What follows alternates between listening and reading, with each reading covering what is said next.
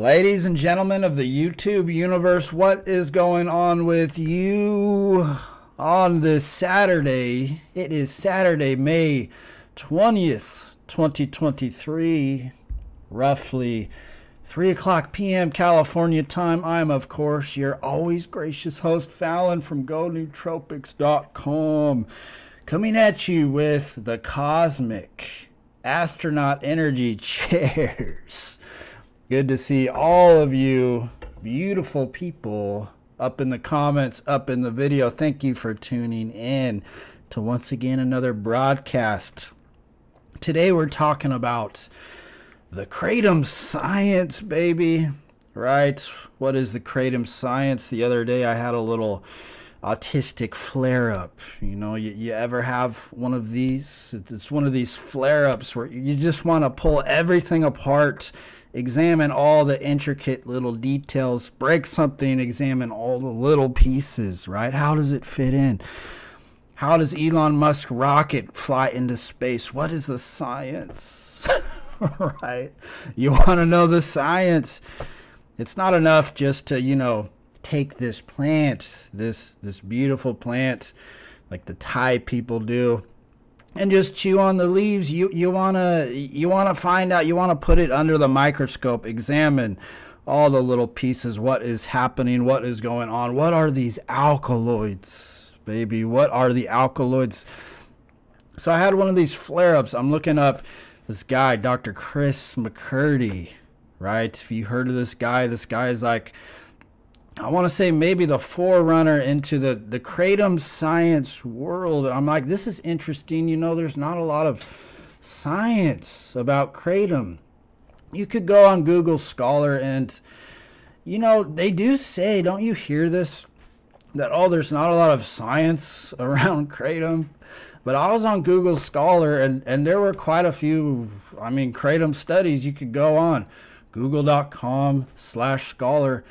And you can find there are studies being conducted surrounding Kratom. There are people looking into, you know, mitrogeny, and there's people looking into this situation. And Dr. Chris McCurdy, this one of these PhD guys out of the University of Florida.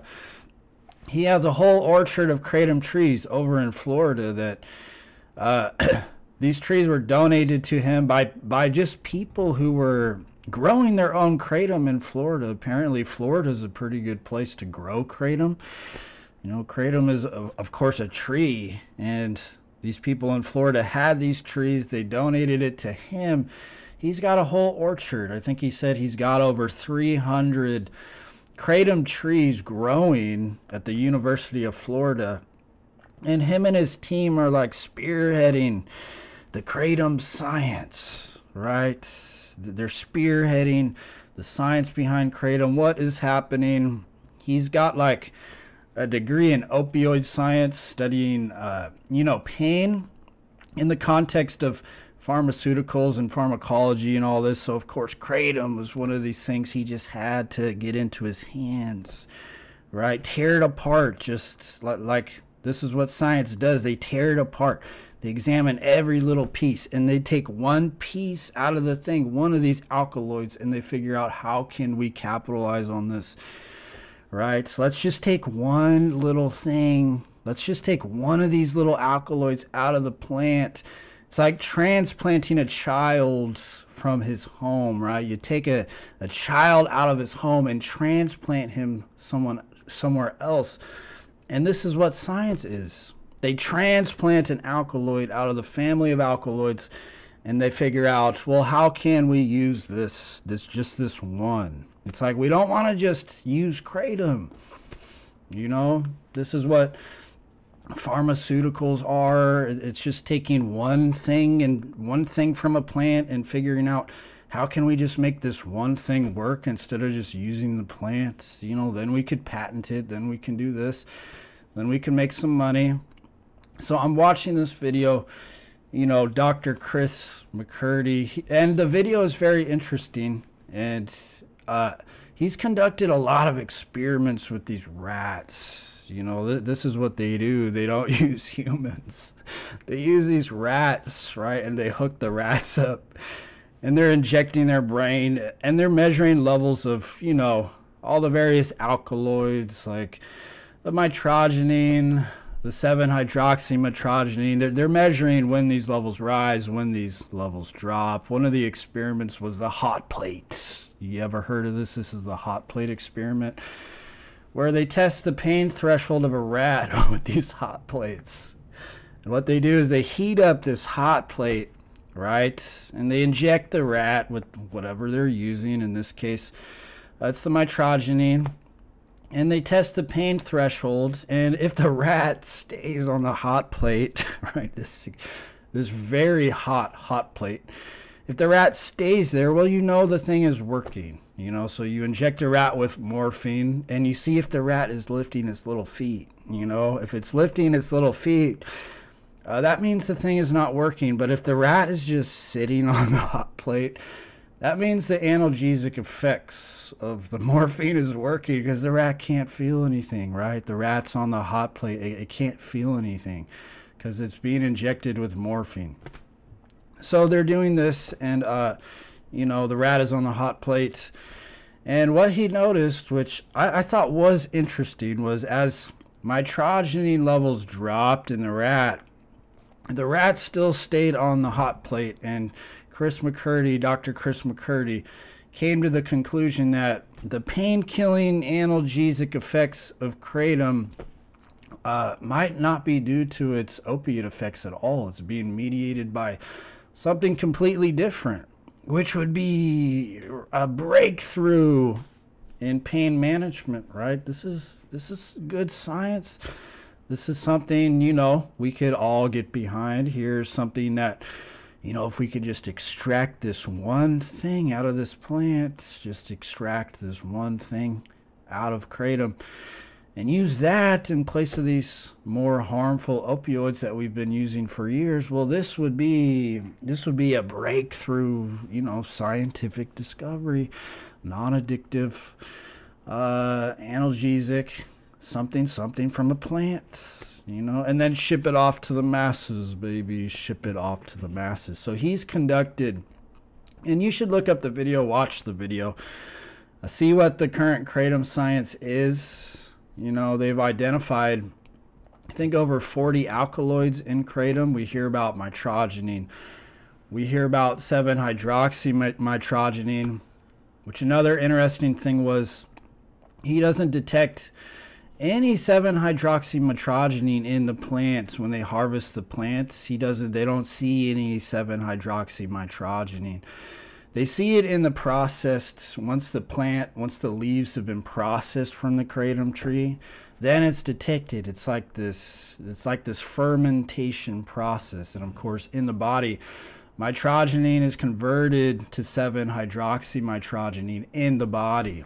As mitragynine levels drop, 7-hydroxymitragynine levels go up. So there's this kind of cross thing going on. Whereas the levels drop, 7-hydroxy goes up.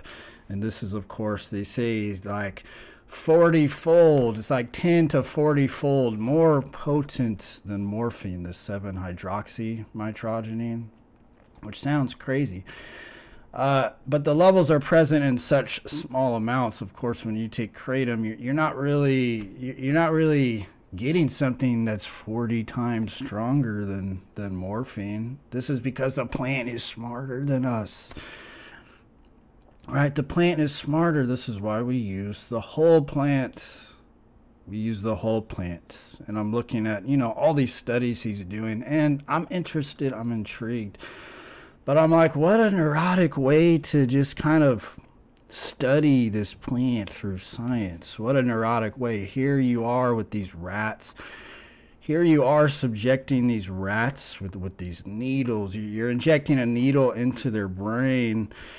You're subjecting them to all these experiments, all these harebrained experiments. It's like, what kind of mind takes a plant and starts conducting all these experiments with rats? It takes a certain type of mind.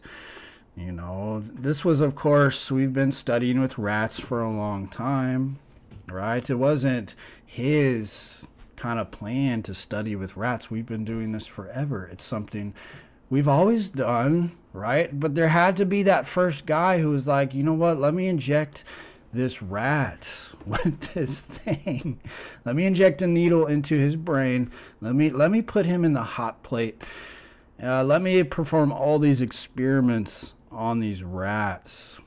You know, and I'm looking at how we just study things as from the scientific lens, and it's like this very neurotic. It's like it's like a neurosis how we do things in science, how we study things in science. It's very weird if you think about it. All these rats, all these rat experiments, all this lab equipment, when you could just grow a kratom tree and just take the leaf. It's like, do we really need all these studies? Do we really need all this scientific progress? It's like the plant grows, you eat the leaf, you make tea out of the leaves. Problem solved, right? This is how most indigenous cultures use the plants. It's like you don't see them taking rats and injecting them with, you know, these kind of isolated alkaloids and these isolated chemicals, making these rats go through all these, you know, weird experiments. The tree grows wild. They found that it has medicinal properties. It's like, oh, eat this. It helps with fever. It helps with pain. It helps with diarrhea. This and that, and so on and so forth. But here in the West, we just can't. It's like we can't help ourselves.